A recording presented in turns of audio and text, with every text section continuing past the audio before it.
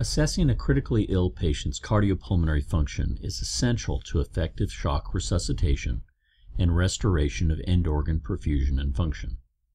Invasive pressure monitoring in the critically ill provides valuable information to the clinician, who must identify pathophysiologic abnormalities and initiate appropriate resuscitative therapy. We use calculations of a patient's preload, contractility, and afterload to guide these resuscitative efforts. Let's begin by discussing the 5 reasons that we monitor critically ill patients. The first is to generate physiologic data so that we can understand the patient's moment-to-moment cardiac function. The second is to guide our resuscitative interventions.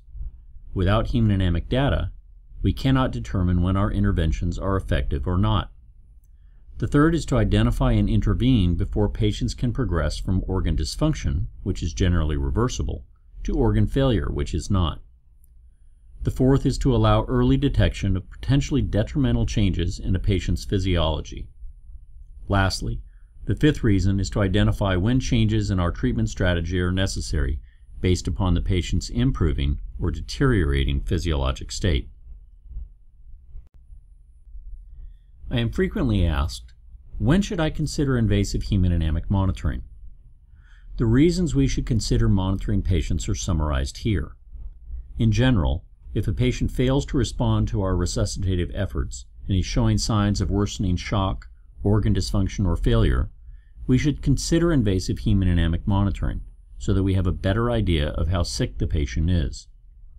We should also consider hemodynamic monitoring in patients who have pre-existing cardiopulmonary disease or those who are at high risk for developing critical illness, as monitoring these patients can help to prevent organ dysfunction and failure.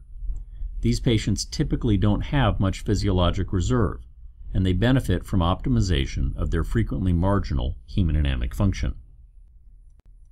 As discussed in the previous podcast, accurate measurement of physiologic variables requires constant vigilance, a thorough understanding of the monitoring principles and pitfalls involved, and the ability to recognize when the hemodynamic data obtained is erroneous. Only then can appropriate application of the information gained lead to therapy that improves patient outcome. Inserting a plastic catheter into a patient doesn't make them better. It is interpreting the data we obtain from the catheter and instituting appropriate therapy that increases their survival. The circulatory system is basically 2 circuits connected in series. Each circuit has a pump, either the left ventricle or right ventricle, and a resistance, either the systemic circulation or the pulmonary circulation. Let's start with some simple hemodynamic calculations. The mean arterial pressure of the systemic circuit is calculated using both systolic and diastolic blood pressure. It averages out the dynamic response artifacts, or noise, in the systolic and diastolic measurements, and should be used to guide vasoactive infusions and other therapies rather than using systolic or diastolic pressures alone. If you are unfamiliar with this concept, you should watch the podcast on dynamic response artifacts. So we now know how to calculate the pressure generated by each pump. This is the outgoing pressure for each circuit. For each circuit, there is also an incoming pressure. We use this pressure to assess the first of the key hemodynamic monitoring questions. What is the patient's preload? For the systemic circuit, the incoming pressure is central venous pressure. For the pulmonary circuit, the incoming pressure is the pulmonary artery occlusion pressure. The pressure difference across the circuit is known as its perfusion pressure. Perfusion pressures are vitally important in shock resuscitation, as we will see. The blood that flows around the 2 circuits is known as the cardiac output. We can use this parameter to assess the patient's preload status, as well as the second key hemodynamic monitoring question: what is the patient's contractility? Cardiac output is calculated by multiplying the patient's heart rate times the stroke volume, or volume of blood ejected from the heart with each beat. You will note that we are using indexed variables here: cardiac index rather than cardiac output, and stroke volume index rather than stroke volume. Let's take a quick break and talk about why indexed variables are so important in hemodynamic monitoring. Consider two patients, A and B. Patient B weighs 3 times that of patient A. Their body surface areas are thus very different. Both, however, have a cardiac output of 4 liters per minute. When we calculate each patient's cardiac index, however, taking into consideration each patient's weight, we see that patient B has grossly inadequate cardiac blood flow compared to patient A. For each hemodynamic parameter, it is important that you know its normal range, so that you can identify when your patient's hemodynamic function is abnormal. Because of difference in patient size, however, there are no normal ranges for non-indexed variables. So back to cardiac index and contractility. The most common cause of a decreased cardiac index is lack of preload or hypovolemia. We also know this by the term intravascular depletion. This makes sense when you consider how cardiac index is calculated. It can only be affected by changes in either heart rate or stroke volume index. So, to increase cardiac index, we typically give fluids or blood, increase the patient's stroke volume index, and thereby their cardiac index. Decreased cardiac index can also be caused by increased systemic vascular resistance or afterload. More on that a bit later. Cardiac index may also be increased when the heart is hyperdynamic, such as in early septic shock, cirrhosis, pregnancy, or in high-performance athletes. Now, the pressures in each circuit can also be used to calculate both the work done by each pump, either the left or right ventricular stroke work index, and the resistance or afterload of each circuit, either the systemic or pulmonary vascular resistance index. The stroke work indices are another way that we can answer the question of whether the patient's contractility is adequate. The vascular resistance indices can be used to answer the third of the primary hemodynamic monitoring questions: what is the patient's afterload? After all those classes you took in physics, you really only need to remember 2 equations. The first is work equals force times distance. We can use this in patients to calculate the work done by each pump. The force is the change in pressure generated by the pump, while the distance is the volume of blood moved. Remembering this diagram is helpful in determining how to calculate cardiac work. For the left ventricle, work equals the change in pressure, or mean arterial pressure minus pulmonary artery occlusion pressure, times the volume of blood moved, or stroke volume index. To make the units work out right, we have to use a correction factor of 0.0136. A normal left ventricular stroke work index is 43 to 60 grams meters per meter squared. For the right ventricular stroke work index, the equation is the same, except that the pressure difference changes. Now, the right ventricle doesn't generate much work, and this parameter is rarely calculated and used clinically.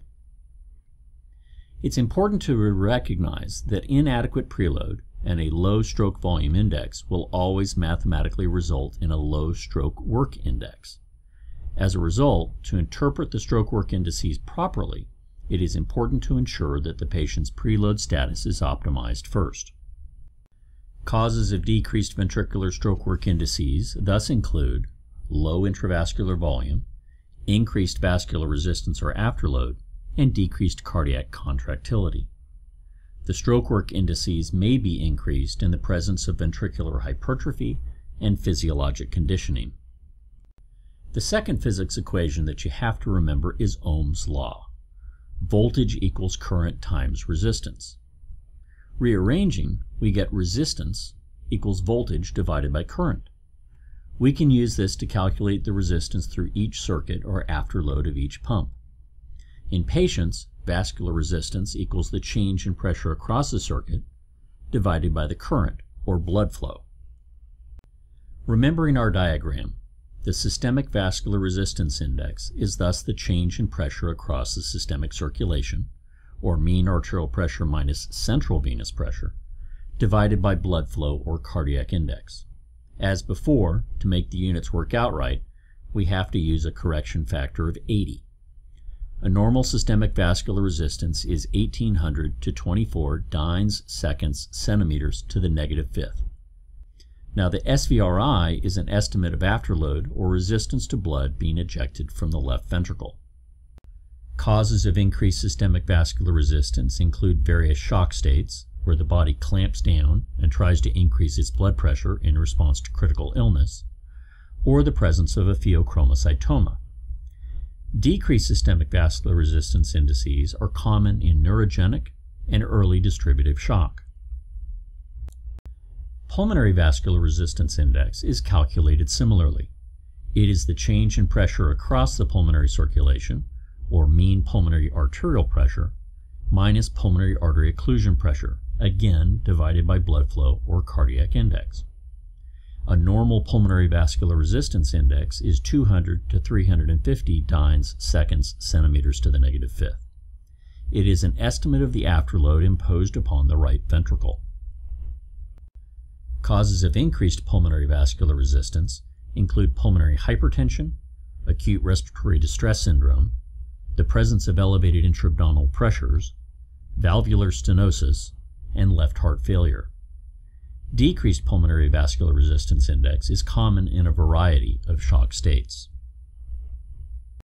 As mentioned earlier, the perfusion pressure across the circuit is the pressure coming in minus the pressure going out.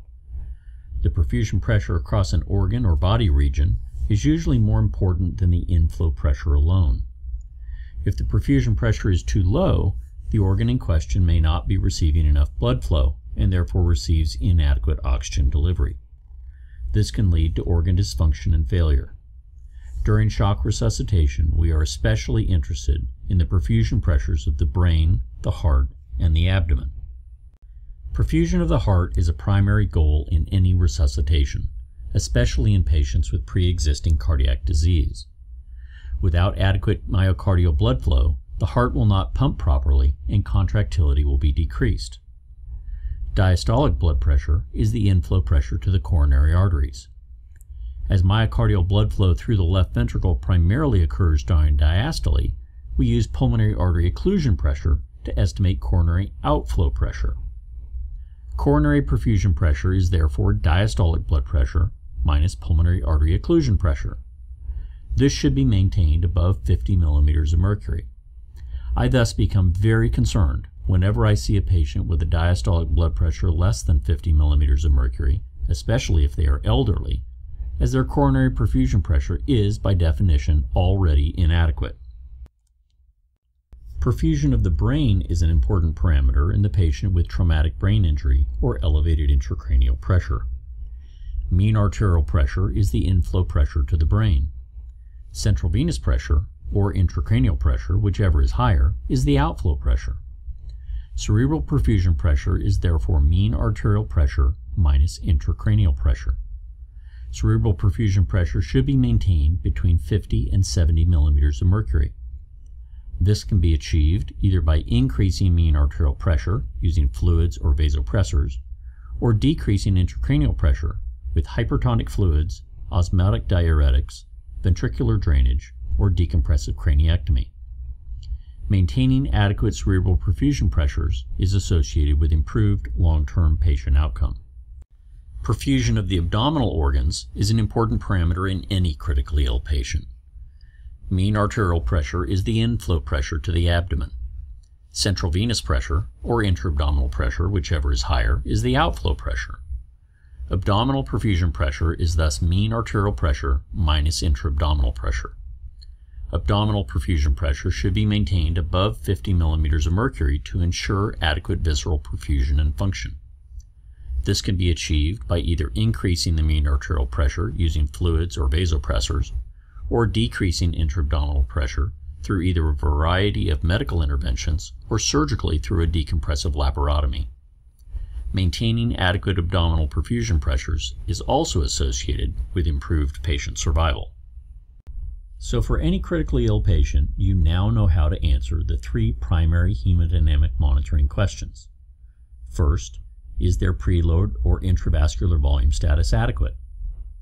Second, is their cardiac contractility adequate to meet their demands at the moment? Third, Is their afterload or systemic vascular resistance to outflow from the heart appropriate for their current physiologic state? These are questions that you should ask whenever you are evaluating a patient in the ICU.